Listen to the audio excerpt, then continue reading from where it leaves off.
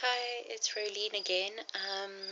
This is day 3 of my Daniel fast, and I can actually feel physically I am extremely tired. I feel like I can probably fall asleep standing up.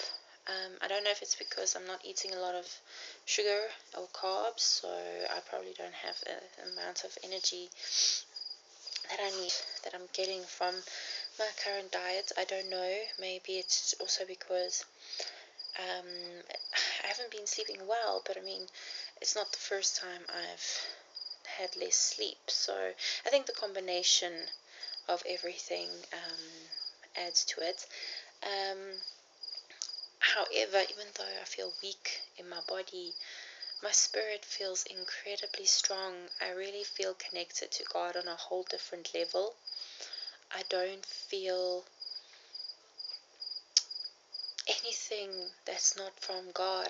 I'm remembering scriptures quite well. I'm remembering things quite well. I'm in tune with the Spirit like mad. It's crazy. We had cell tonight, and I was just giving word. It was just amazing. Um, but yes, physically I don't feel great. But I think it's the beginning of it. I think I'll start feeling stronger once I'm more into it. And I think even by the end of this fast, I might not even go back to having sugar, because I was pouring Coke for my fellow cell mates, and I could smell the sugar, and it was actually a little bit offsetting. So I think I'll probably be off sugar when I'm done with this. So yes, so it's not easy. I wanted coffee again today, but it wasn't as bad as yesterday. But yeah, um, the word promise keeps popping up. Today I felt really strong. It wasn't a good day overall if you look at things that have happened, but I felt good and I felt strong.